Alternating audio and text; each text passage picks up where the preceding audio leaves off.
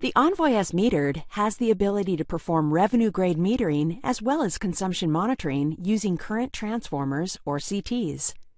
In this video, we'll walk through the installation of your production CT. Before installing the production CT, complete the following steps. Step 1. Download Installer Toolkit.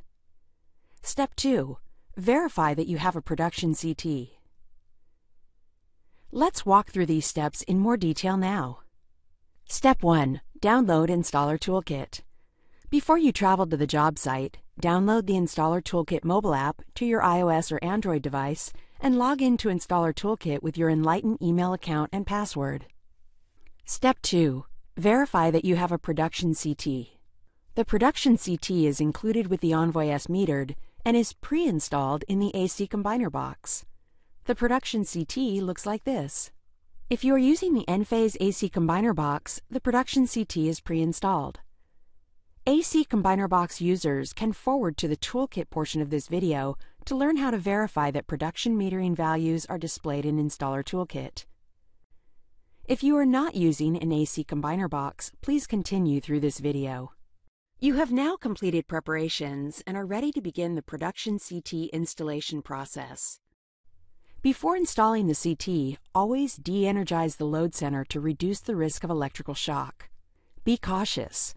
The line side of the main breaker will remain energized when the main breaker is off. Create a protected route using conduit for the CT wires from the main load center to the Envoy S. Use only the production CT that came with the Envoy S. This is important because the CT is paired and calibrated to the Envoy at the factory. The production CT is also marked with the same serial number as the Envoy S. Locate the arrow on the CT label. When the CT is installed, the arrow needs to be facing toward the loads. Install the CT on line 1 of the solar production circuit with the arrow pointing toward the loads. Connect the white wire to the IA dot terminal. Connect the blue wire to the IB dot terminal. Close and secure the Envoy S terminal block door. Turn on the circuit feeding the Envoy S. This will initiate the power-up sequence. At this point, you will use Installer Toolkit to connect to the Envoy via AP mode and verify system installation. If you are not familiar with how to do this, please pause this video now and view the following 2 short videos on Enphase.com before proceeding. The first one is Connect to the Envoy using Installer Toolkit on your Android device. Note that this video is available for both Android and iOS devices. The second video that you need to view is Commission your site using Installer Toolkit. Once you have viewed both of these videos, you can continue through this video.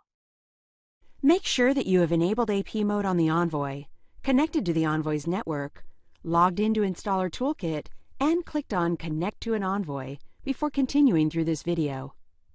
Once you have used Installer Toolkit to connect to the Envoy, tap Meters. Check the icon to the left of Production Meter.